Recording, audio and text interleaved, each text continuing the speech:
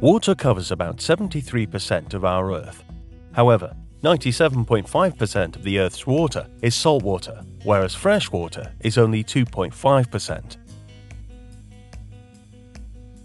The most important differences between saltwater and freshwater are a saltwater content of 3.5% compared to 0.5%, a higher density of 1.025 kg/liter, and a lower freezing temperature of 2 degrees Celsius. Drinking salt water to stay hydrated is counterproductive. The renal system of humans actively regulates the sodium chloride in blood with a particular rate of 0.9%.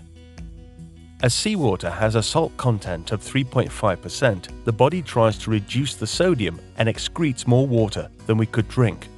The result is dehydration. Fish in saltwater face a similar situation as their bodies contain less salt than the surrounding water.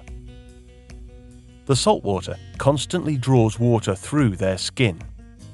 To prevent dehydration, fish permanently drink huge amounts of salt water that they filter in their gills and produce only small amounts of high-concentrated salty urine. This process is called osmoregulation.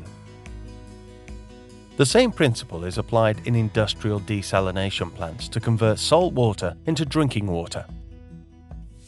By separating fresh water and salt water through a semi-permeable membrane, solvent molecules of fresh water move into the direction of lower molecule content to the saltwater side.